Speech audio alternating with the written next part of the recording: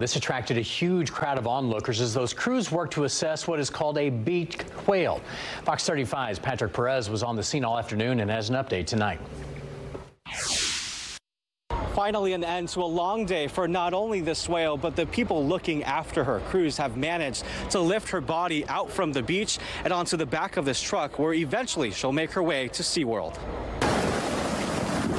Onlookers knew something was wrong with the whale when they saw it struggling to get back out to sea earlier in the day. It's hard seeing a whale that's either sick or just suffering, just having to be put down and not doing its best. Bracken, a 17-year-old visiting from Minnesota, helped hold on to the whale for 7 hours as others applied water to keep it alive and towels to prevent sunburn. For an animal like this, just to be suffering on the beach, I mean, it's sad and it hurts, but I mean, you got to keep it company while it's there.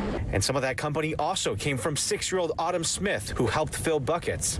Because the whale is sick and I want to feel him better. Sadly, the female, believed to be a beaked whale, was too sick and weak to push back out to sea or take to rehab.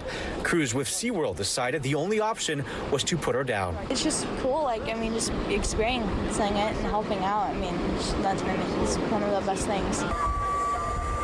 A few hours after the whale took her last breath, crews finally managed to remove her from the shore and bring her onto the back of this truck for transport. The SeaWorld veterinarian tells me that from here, she'll go back to SeaWorld, where they plan to study her, and the results of that study to find out exactly what was wrong with her should be available in a few weeks. We're in Flagler Beach tonight. I'm Patrick Perez, Fox 35 News. Thanks, Patrick. And this really is an unusual sight along the coast because these types of whales are rarely seen. Again, it's a type of whale called a beaked whale, and they look a lot like a large dolphin.